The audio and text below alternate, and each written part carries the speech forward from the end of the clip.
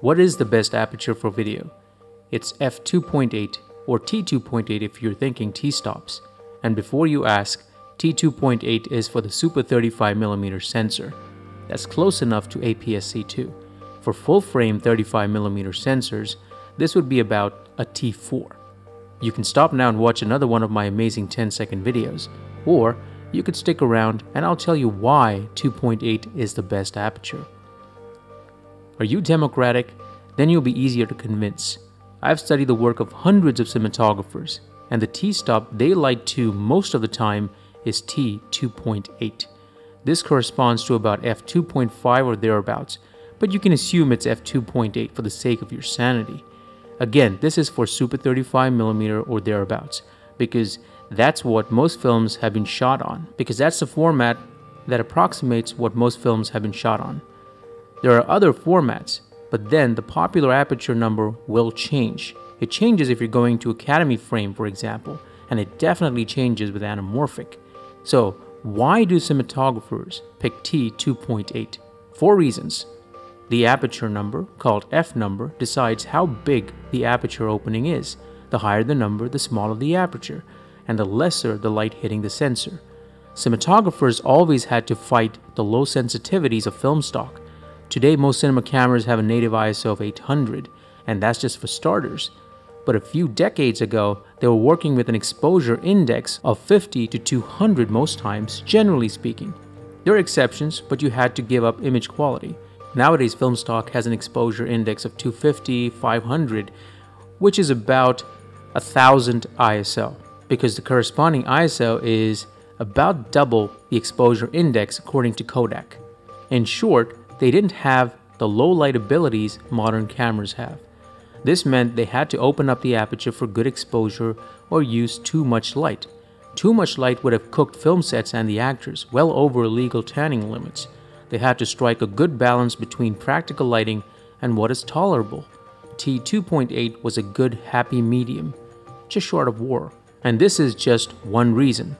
The second is when you open up the aperture, you get shallower depth of field. If you stop down or close down the aperture, you get deeper depth of field. This is why movies like Citizen Kane had to use tons of light for their deep, focused look. If you want everything in the frame to be in focus, you must stop down the aperture. This cuts light by a tremendous amount. Every step in the aperture scale cuts one stop of light, or double the light. The other end of the spectrum is shallow depth of field, where you have no clue where the actor is. To get this effect, you open up the aperture to its highest rating, sometimes T2 or T1.3 on traditional cinema glass, if you had the option. These lenses were available back in the day when cinematographers used T2.8. The Godfather was shot with Bosch & Lomb Super Baltars that were T2.3, and The Taxi Driver was shot on Zeiss Super Speeds that were T1.4. Some scenes in Taxi Driver were shot wide open, especially the night shots. But most of the film wasn't shot in T1.4. So why didn't these cinematographers open the aperture all the way if they could have? Because there's no free lunch. Lenses in those days weren't as advanced as today. So if you opened the aperture all the way, you had 3 major problems. First, you had too much flare. Flare is not just those cool streaks of light you see. It's also a loss of contrast. Imagine going through all the trouble of learning about film stock and lighting only for something stupid like lens flare to ruin your shot through lack of contrast. The second problem was also serious. The lenses weren't that sharp, wide open. This is true of almost every lens on the planet, with a few rare exceptions. Lenses are not the sharpest when wide open. The general rule of thumb is lenses have to be stopped down by 2 stops for best sharpness. For example, if you have an f1.4 lens, you had to stop down to f2.8 for best sharpness. This also meant if you use different focal lengths, the sharpness across the entire range matched. This is the biggest problem with cheap lenses that open to f1.4 or higher today. They don't match across the entire set. Great cine lenses like the Arri Master Prime series open to T1.3 across the entire range. You'll never find an equivalent photo lens series that all open to a T1.3 at any price. The Master Primes are known to perform very well at T1.3. They're sharp and cinematic, but even these lenses are sharper stopped down to T2.8. The last reason cinematographers stopped down was probably the most important one. Shallow depth of field also meant focus pullers had a terrible time following actors. Remember, they didn't have monitors in those days. Focus pullers had to use all their experience and concentration to keep the moving actor in focus. Today there are aids, but unfortunately higher resolution has balanced that out. Focus mistakes are way more obvious in 4K and unforgiving in 8K. So whatever advantage monitors and electronic systems have introduced, higher resolution has taken away. It's still hard to focus moving subjects at T1.4 in 8K. Force focus pullers to do that, and there'll be a contract out for your life. T2.8 provided cinematographers the best balance between shallow depth of field and deep focus. Even visually, you could make out the background, which was and continues to be important in film. Nobody wants a completely mushy background, otherwise it will look like it was shot in a studio. The third reason to pick T2.8 is very few people can afford deep focus. When I shot Man May Love, I stopped down the Arri Master Anamorphics to T8 and compensated by raising my ISO to 6400, which is the limit for the Red Monstro. Even then, I felt I didn't have enough light. There is another problem with stopping down the lens.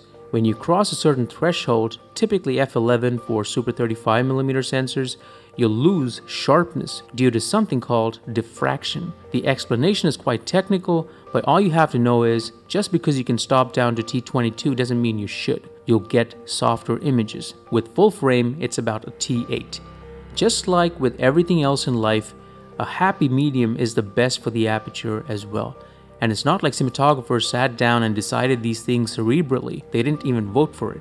It came about organically through practical limitations of cinematography, cameras, lenses, and lighting over many decades of filmmaking. For all these trade-offs, they got a lot in return. They got the ability to stay consistent with their lighting and exposure. They could achieve the great images we love so much, even in the high-stakes, high-pressure environment of a Hollywood film, because they were able to keep many things constant. This is why, over about 100 years of cinema, T2.8 came to be the most preferred aperture for normally lit scenes. For low-light night scenes, cinematographers typically prefer T2. Again, all this is for the Super 35mm sensor or any format close to Super 35mm. Today, due to the improvements in ISO and sensitivity in digital cameras, cinematographers can use a wider aperture range. Here's something cool. Look at the classic popular zoom lenses for cinema. They are close to T2.8, T2.95, or T3. Even photography zoom lenses are consistent across all brands at f2.8. Look at B&H. Even they let you find lenses with apertures above f2.8 or higher because they know that's the popular threshold. So T2.8 or f2.8 is the best aperture for filmmaking if you're feeling democratic. You can open the aperture as wide as you want, or you can stop down as much as you want. Not everybody sticks to T2.8 all the time. There are always exceptions. I hope you found this video useful. I'll see you in the next one. Bye now.